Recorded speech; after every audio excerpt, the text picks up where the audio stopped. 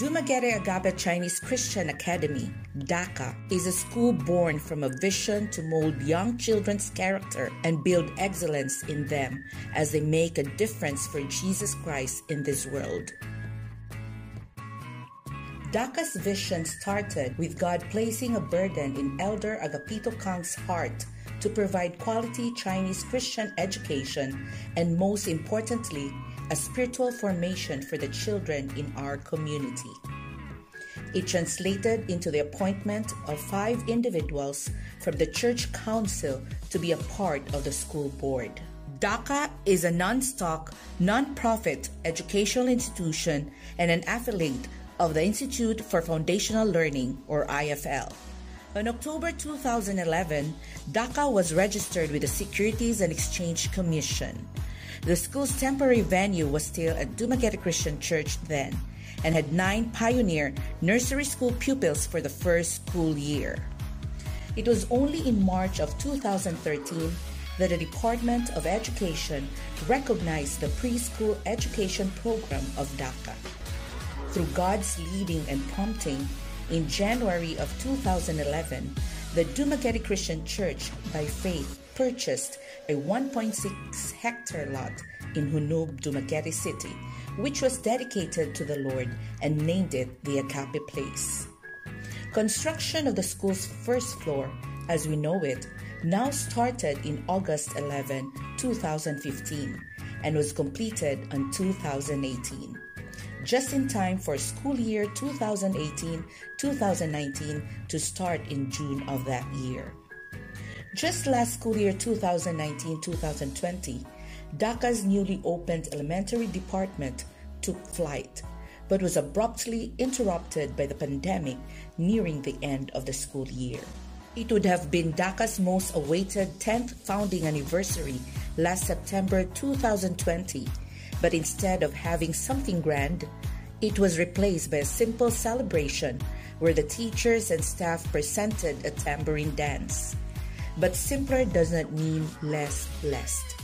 On the contrary, it even highlighted God's faithfulness all the more, because despite of it all, God held DACA through. It never dampened anyone's spirits, but made us all the more hopeful and grateful for God's daily sustenance. The pandemic affected everyone and took the world by surprise and shook it to its core.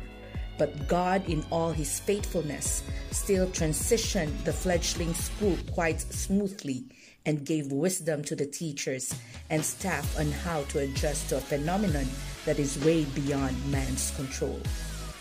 The teachers attended webinars to better equip themselves to teach in the next school year and adjust to this new normal that would entail teaching to now be done online. They're learning the ropes on having to deal with kids. Yes, kids, who at their age are universally known to have short attention spans. These are the things which the teachers have done that worked best in their virtual classrooms. First of all, before the start of the school year, the school offered bridging classes in reading, writing, and mathematics, as well as Mandarin. This program has hit 2 birds with 1 stone. The first one, the pupils, after about 3 months of being away from school, were given refresher courses. The second one, the school piloted the platforms that would be used as classes will be in full swing. Agape kids, as what we call the pupils, were motivated to start every virtual class and were enthused to learn the lessons through songs. Round and up and down, the Ferris wheel we go. Round and up and down, come on now, don't be slow. Have a ticket in your hand, the ride will soon begin. Do your best, your very best, go round and round again. And what are the letters? G-R. What's the sound? Grr, grr. Grr plus A, gra. All lessons were discussed and enhanced with seat work, pair work, or group activities, performances, and product making synchronously, while homework and supplementary worksheets were done asynchronously as the pupils reviewed the lessons offline. The school considers the parents as partners in the learning, teaching, development of the children. Teachers also ensure an open communication with parents who, like them, are equally groping their way through helping teach their own kids at home, since the learners are now made to perform schoolwork and various tasks at home which needs the parents' guidance. The teachers also have to make sure that they give a daily update after each class, what we did in class today, and what is expected next meeting. To cap off the school year, the school had its very first drive-through recognition exercises last April 26 to 29, 2021 for the preschool completers. This was the best way for these precious little gems to be recognized and rewarded of all the effort and hard work that they have exerted in the challenging school year.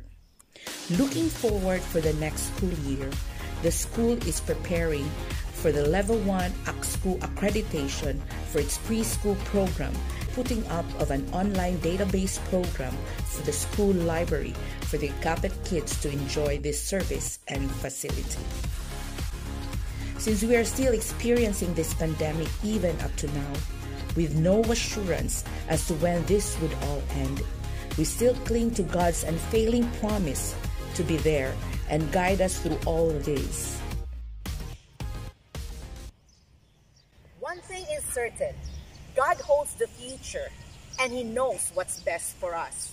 And the fact that He has been faithful to DACA 10 years ago makes us all excited to know what more He can do in the years to come. We take each step with hope and excitement. Every day a learning experience, and every tomorrow an opportunity to improve.